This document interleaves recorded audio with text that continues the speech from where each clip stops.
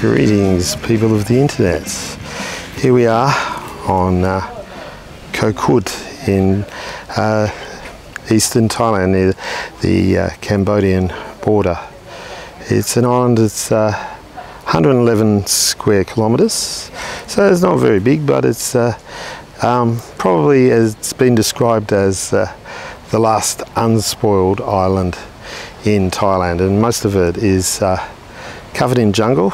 And later on we'll be going up and having a look at the waterfall and some of the jungle, and we'll give you a look at the accommodation available here. Like, we'll show you where we're staying at Chorchoba, which is the budget accommodation, and we'll take you down to the Desiti resort, which is just like picture postcard beautiful, and which is kind of mid-range. I mean, from Australian standards, I mean, it's still like a pretty cheap hotel room down there, but beyond our budget, because we're like real budget travellers. So yeah, so we'll start by showing you around Chorchoba.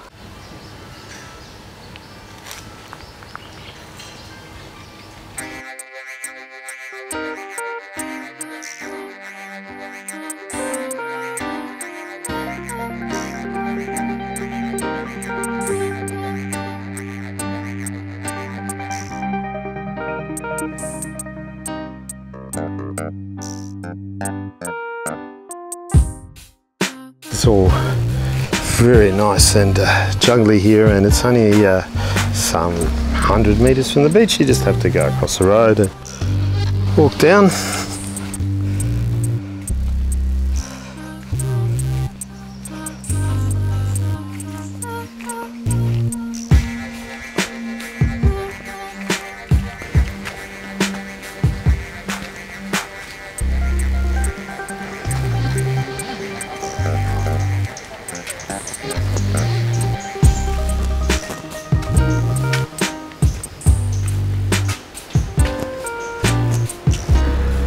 One thing I like about this place we're staying is that they're doing their thing to reduce plastic waste. One of the major sources of plastic waste here is the fact that you have to drink bottled water because you can't drink the tap water. And here they're reusing the bottles, and every time you refill your bottle you make a donation to the local temple. So it's a win-win situation, that we're reducing plastic waste and we're donating to charity at the same time.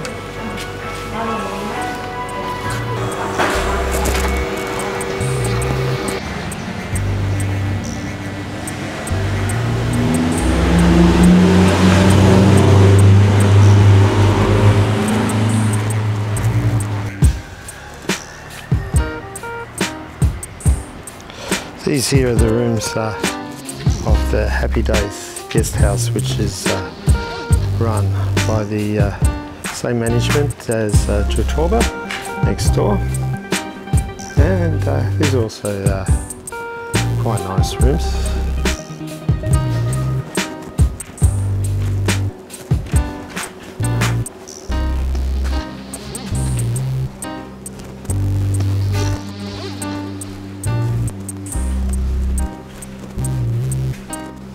The budget accommodation here on Koh Kood is quite high quality.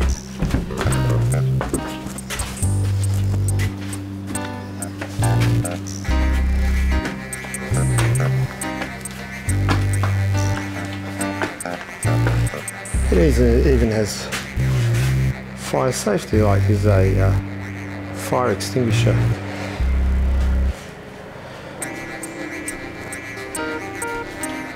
And up here there's a nice chill out area in front of the rooms with hammocks and stuff.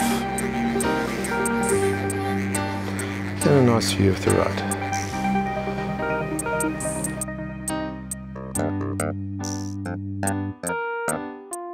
Gardens here are just so nice.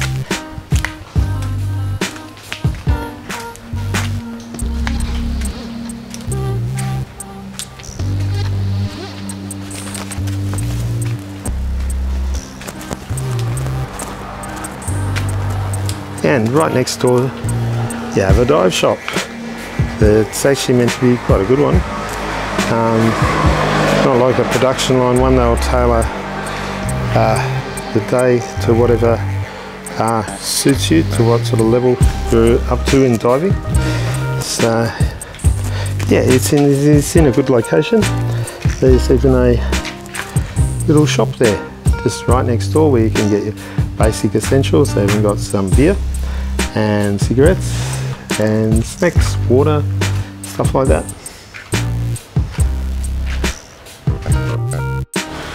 And right out here in the front you have a restaurant, and you can get your laundry done for 60 baht a kilo, which is about $2.60, 70. And there's also a couple of restaurants at the front, so you don't have to go far for a feed.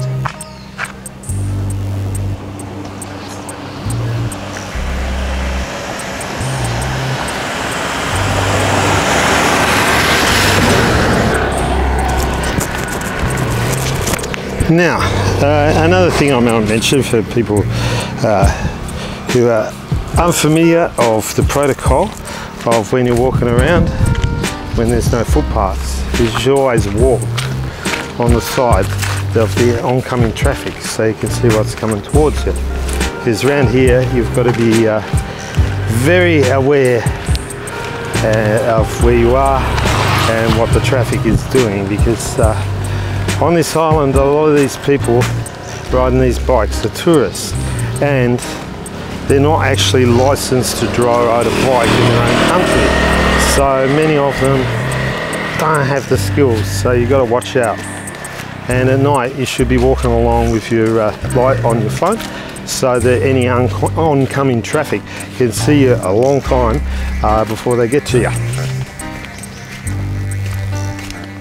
Yeah, but all that being said, the best way to experience Koh Kood is on a motorbike, because there isn't really any other transport on the island. There's those kind of ute taxi things that you sit in the back, but they charge a fair bit if you want to call one and get them to drive you around. Where there's lots of places on the island that you can rent a motorbike for 250 to 300 baht per day.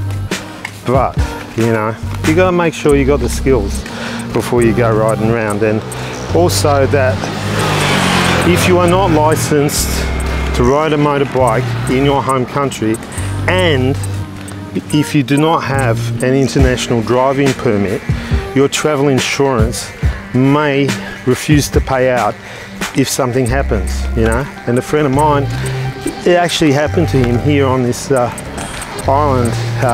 Yeah, it was dark, he missed the corner, ended up in the ditch with a broken leg, and his travel insurance refused to foot the $36,000 bill. So be careful, people. This is one of those ute taxi things I was talking about before. It's all rather primitive transportation. You just sit on a bench in the back of a ute and hang on for dear life. But that's all part of the adventure. And now you're going to see a very special place. This is the Dusita Resort Koh Kood. Yeah, rooms here are about $150 Australian per night, but the restaurant and the bar are really cheap. You get meals for about 150 baht. Fried rice is like 90 baht, so that's real good value. And the place is spectacular.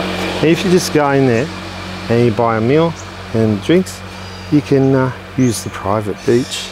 So check this joint out, it's really something. Okay, so here we go.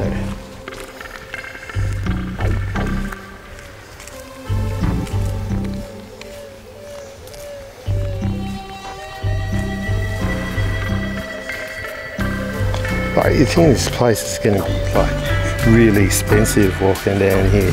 Think, how much is this going to cost? But Wow, we're so pleasantly surprised, and the people here are just so nice too, and welcoming. I mean, the only unwelcoming thing here is these signs at the entrance that do not trespass on private property. But if you actually read it, it's just because people come to here, they think they can use it and not pay for the upkeep. Because look at this place, this lawn is manicured, it's like carpet.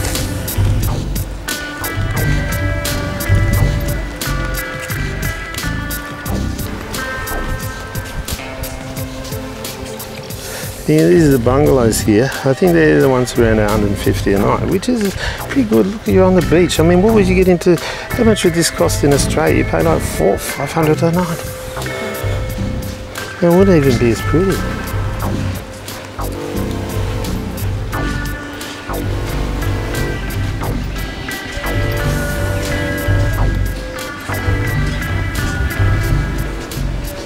And wow, bonus, you get beautiful dogs.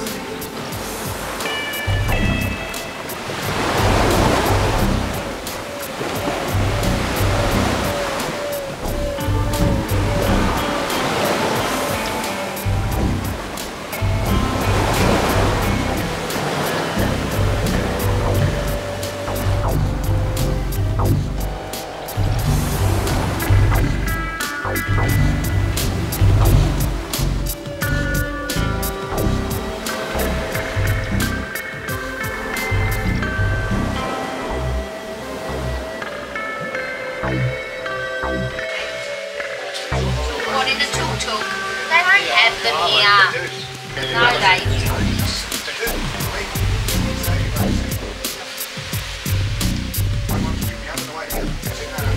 No, I know they don't. You've got the vans and the motorbikes, but it's only transportation. I've not seen one. I'll talk to you later.